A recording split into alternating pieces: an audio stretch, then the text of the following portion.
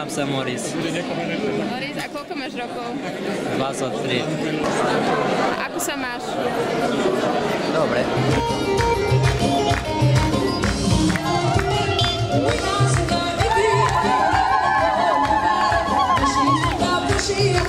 Have you any friends already in Nitra? Nitra nie, alebo nezbehy, áno. Z Iraku. Áno.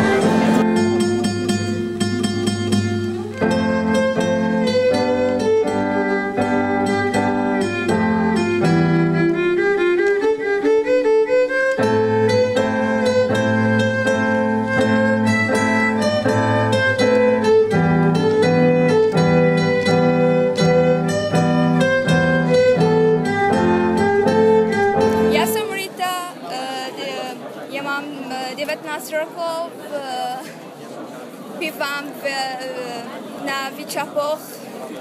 In Iraq I was studying already in nursing college, but in here I want to change to study the languages, but because I'm so interested now with the languages, especially when I learn the new languages, Slovak language, so I changed my mind now. Takže toto sú Násir, Ramzis, a na klavíri hral Mirna. Zahrali nám irackú pieseň Tani Tani. A teraz za chvíľku vám zahráme niečo, čo sa už chlapci stihli naučiť počas svojho pobytu na Slovensku.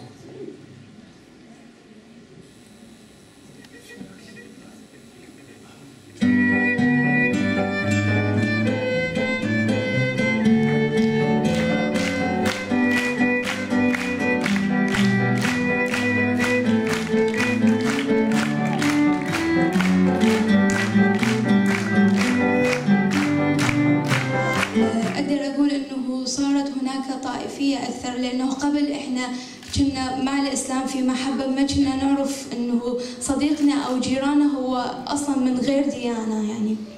ولكن بعد الأحداث بعد دخول الأمريكان تغير هواية شغلات، وأنا أتذكر إنه أيضا مرة كنت في امتحانات نهاية السنة، فإحنا كنا دا نمتحن وفجأة صار انفجار قريب علينا، وأيضا أحد الطلبة اللي كانوا بصفي تأذى براسه. Tak to obdobie, tá zmena medzi tým rokom pred 2003 a po 2003 bola v tom, že my pred tým rokom 2003 sme vlastne ani nevedeli úplne, že niektorí naši susedia, že presne do akej náboženskej skupiny patria. A potom v 2003, keď začali vlastne tie sektárske alebo náboženské konflikty, tak Rita mala s tým osobnú skúsenosť, že sa stal nejaký akože výbuch v škole, kde mali práve počas skúšky a že to zranilo alebo zasiahlo jedného jej spolužiaka. I see like the Slovak language is not so difficult, or like we say tashka, because if someone can speak English, it will be more better or more easier for him to learn the Slovak language. So you live in a house with your family or with other family from Slovakia?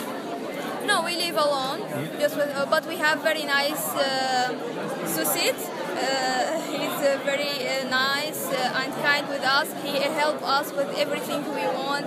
So thank God we have like this neighbor.